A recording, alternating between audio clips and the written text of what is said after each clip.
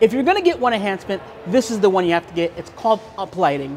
Now, when people think about uplighting, usually they think about something that looks like this. Now, although pink might work, for most weddings, people want something a little more romantic. So what we like to do is usually incorporate some neutral colors, some white colors, something kind of more like this kind of vibe. So that way it kind of invites everyone into the room, makes them feel romantic. If you want to add a little pop of color, we suggest maybe like an orange or auburn to like kind of warm the room up a little bit. If that's kind of what you're looking for, we can make that happen.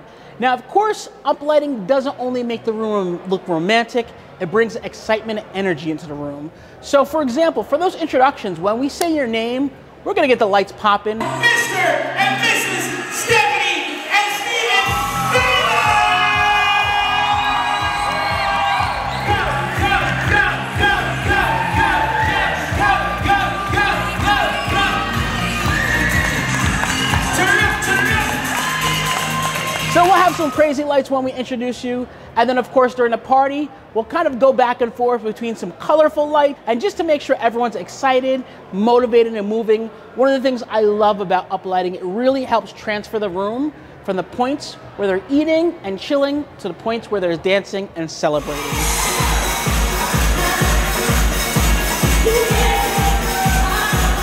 If there's anything you want to get for your celebration, definitely consider uplights for your party.